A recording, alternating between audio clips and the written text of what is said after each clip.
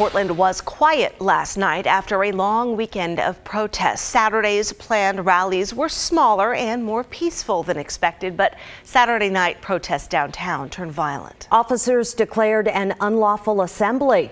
As Christine Pitawanich tells us, some say police were too aggressive with the public and journalists.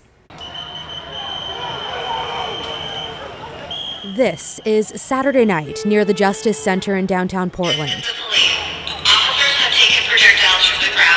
It looks like another night of protests in Portland, but those documenting the night on social media say it was different. Some are accusing the police of being too aggressive.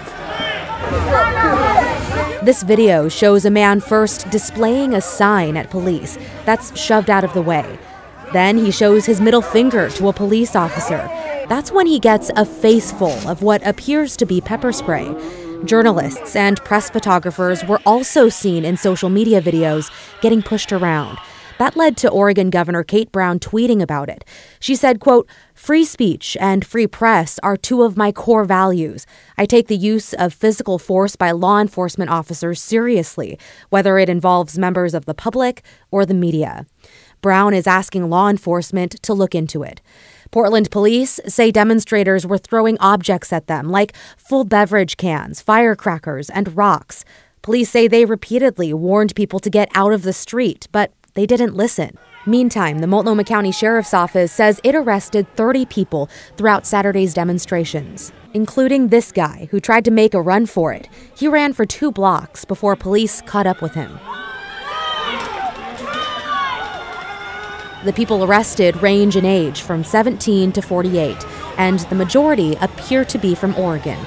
The group of Portland police officers who were deputized on Saturday morning still have that designation, but it's unclear how long it'll last. Being deputized means that anyone who attacks them could face federal charges, basically a stiffer penalty. And the governor's executive order is now lifted.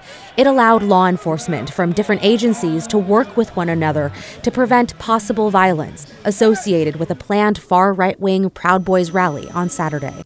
Christine Pitawanich, KGW News.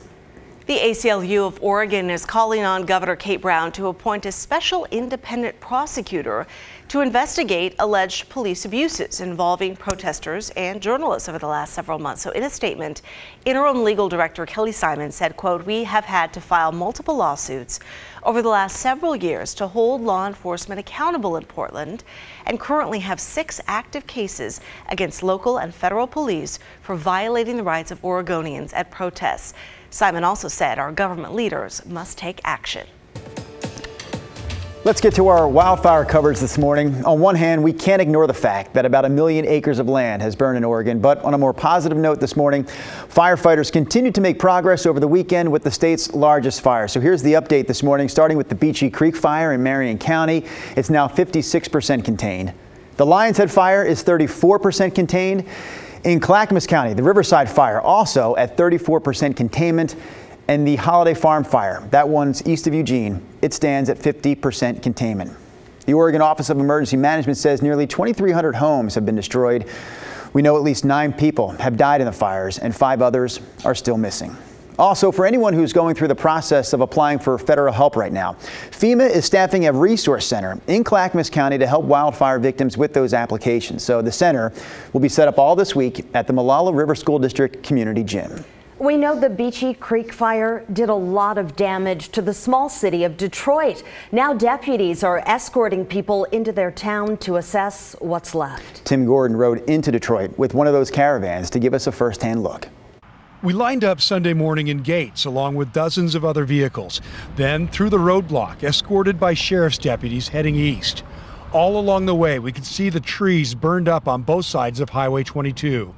And then we arrived in Detroit, a city that today is not what it used to be. Some of the landmarks are just gone. Before, Cedar's Restaurant greeted you on the west side of town. Now its iconic sign is the only thing rising over the rubble. City Hall is leveled by fire. So is the fire station. Only a burned out fire engine is left, parked on the street. And one street over. Today is the first time we got a chance to come out here, and it's very what an amazing sight, I think. Just the drive up here, and pretty sad situation right now for everyone, I think. Alma Barajas and her husband are looking over what's left of their second home, a place the Salem couple visited a lot before more recently making it a rental. They have fond memories of summers in Detroit. Everybody just comes out here and has a wonderful time. Right now, the quietness and there's the atmosphere of silence here right now. I think everybody's just trying to, get back into, the swing of things. But if you see the wheel there. Dan and Christy McMorland are back to assess their truck and camper. There's nothing to save. The couple was returning to Salem from Central Oregon when they hit a rock on the road as the fire raged east of Idana.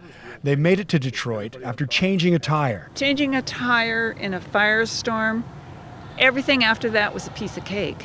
Except for the smoke, and you couldn't see. It really was a piece of cake after that, because this was bad. It was there. Their son had modified the Ford Ranger to make it really special. It is very hard too.